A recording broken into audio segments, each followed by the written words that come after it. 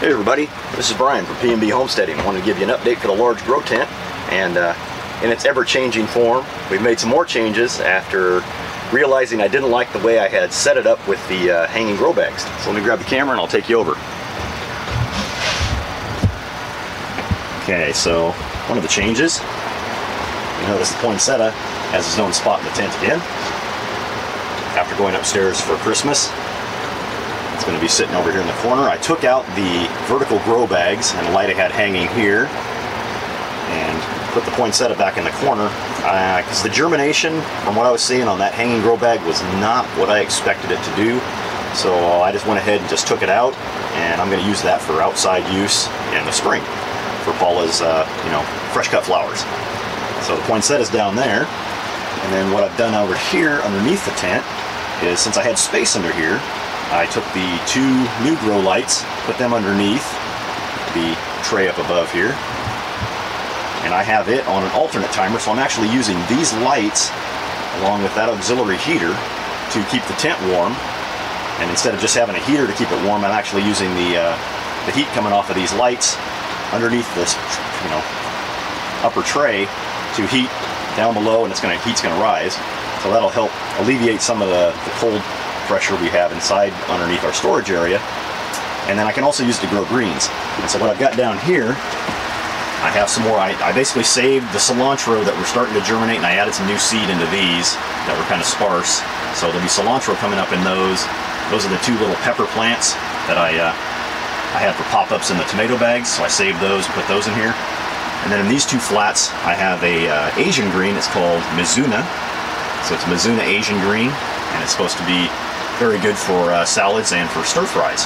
So I'm going to grow 2 trays of that and see how that turns out. That was one of my new seeds that I had picked up a couple of months ago that I hadn't had a chance to try out because I didn't have any flats available. So. And then of course I have a tray underneath here, just like I have in the mid-size tent. So that way I can water directly in the center here, and all the moisture can wick up through the bases of the roots up into the plants to fill their moisture needs. So that's kind of the lower setup we've got now. And then up above we've got the beta salad mix. It's about ready to get another harvest on it. We've got the Vates kale, and you can see the kale is really taking off. Let me go ahead and turn the lights on up above here. I'll show you guys. There we go, lights are on. I'll try and stay out of there because I don't want to have the reflective light in my eyes. But that's the Vates kale. You can see that it's got the true leaves. They are really coming in. So we're going to be able to harvest this probably in another couple, maybe a week or two. So we've got some pretty good sized leaves in here. That's looking really nice and healthy. And we've got our basil back there.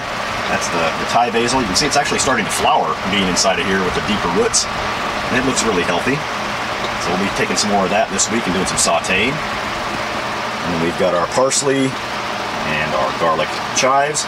Everything that we've taken out of those smaller 2-gallon pots and put into these things is starting to really thrive. I mean, you can even see back there on the Mexican herb, papalo, it's actually got the seed heads starting to form up there. So I'm going to see if I can actually harvest those seeds, because they were pretty expensive for the little box that I got.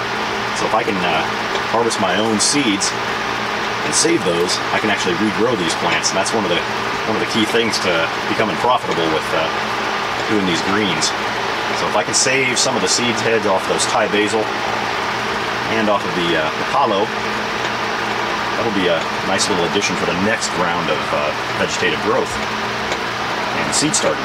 So then we got the beta mix and we got the cilantro. Cilantro's really picked up in here. It's looking really healthy. And then we got the beta salad mix back there. And then over here we've got the white Russian kale. It's got its true leaves out. It's looking really nice. And of course we also have the red Russian kale here. It's really starting to fill in, and true leaves are starting to pop out. Looks like the Vates kale is a little bit ahead of the Russian and the white Russian kale. But overall, I'm pretty pleased because this is going to be a big, huge boost to our nutrient-dense foods that we're going to be eating for our salads. Okay, so that's kind of the update for the tent. Everything seems to be going well. I'm very happy about having this tent set up this way. The tomatoes were a great, I guess you'd say, hobby indoor grow plant, but these are actually productive to where they can put a dent in your food budget by having just this amount available, because we're not buying lettuce. I mean, we have enough lettuce to where we're not buying it at the store now. And especially once we get this kale, we're gonna have, you know, the fresh kale salads, we're gonna have it in sautés, we're gonna be putting that in Paulo's homemade soups this winter. So we're gonna have all kinds of nutrient-dense food growing right underneath our house. Okay, let me spin the camera back around here for you guys. All right, well, this has been Brian from PNB Homesteading. Hope you guys are having a great day. All right, talk to you again next weekend. All right, bye.